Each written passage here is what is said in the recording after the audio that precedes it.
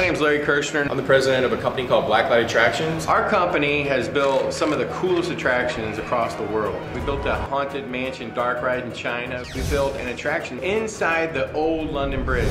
We did a James Bond attraction for MGM Studios, Six Flags, Paramount Parks, Universal Studios, Cedar Point, Kennywood. We built a Spider-Man dark ride. That's where people sit in a car and they shoot guns and they score points. We also did an Incredible Hulk, a Blacklight mini golf, which was probably the most technologically advanced mini golf ever built. We even did an attraction in Tombstone, Arizona, believe it or not. But we never know what we're gonna build. We actually got a call to do a Blacklight mini golf aquarium that had shark tanks and moray eels. We gave Larry this site where a tired dark ride was, and he's brought it back to life. We also did an entire zoo, kind of indoor zoo with crazy alligators, reptiles, sharks, you name it. We do interactive animatronics, haunted houses, escape games, Laser tags, mini golf, sophisticated interactive shooting dark rides, aquariums, theming, zoos. We've done all sorts of kinds of stuff. We're based here in St. Louis, Missouri. We do the design work, we do drawings, all the fabrication. It doesn't matter where in the world it is. We ship it to them, then we show up on their location, and then we have a very, very tight deadline, and the pressure is immense. It could be a nightmare on an install. Government is wrong! Okay, I guess I have no talent. If that wasn't enough stress, we also run one of the world's biggest haunted houses called The Darkness. People refer to it as the best haunted house in America because it's the most technologically advanced haunted house in the industry. The haunted house industry regards it literally as the highest level quality, and it's all definitely American attractions. Our shop here in St. Louis is about 50,000 square feet. We use all kinds of different equipment. We have vacuum core machines, hard coating guns, gunite machines. We carve foam, every kind of carpentry thing you can think of. People who are graphic designers. We have a green screen room because a lot of our clients need custom pre-shows, special effects, CGI, so we actually film them. Now we're done to listen to Larry talk. Larry ain't a carpenter, he ain't a sculptor, he ain't a lighting technician, he ain't none of that, okay? If you ask my workers what I do, they would say nothing. I do a lot. I deal with all the clients. Sometimes they stress me out just as much as the workers. You got an army of people working here. There's a lot of interesting characters that work here. There's Jim, who's very technical minded. He basically manages everything that goes on in the shop. Hi, my name is Jim Kelly, and I run this shop. The only way I can actually explain it is organized chaos. There's Mike Zablonsky, and he's kind of like a shop foreman. What? You just touched poison ivy, boss. The craziest thing we have to deal with is Larry. Why are we going to make it that big?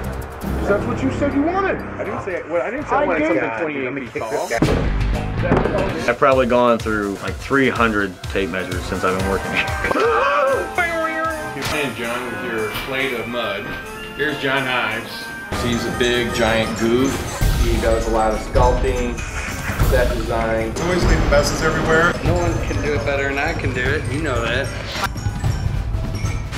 So he does a good job in the end, but he creates disaster along the way, and that really bothers me. We gotta get this water cleaned up, and we have no idea where it's coming from. And Patty works here. Patty is my significant other. They don't want to talk to me, they want to talk to you. I'm in a bad mood right now. Yeah! Get over here! I got my kids working here. So it's really a family affair. Just put that over here. My son, Riley, he's like mini-me. And he's sending his agent. Because you're always trying to do things that no one has ever done. Sometimes that leads to problems. Right now, we must have like 20, 30 people wanting us to build attractions for them. We built a Spider-Man dark ride. Spider-Man, you can't stop the Scorpion. You'll never get past Dr. Octopus.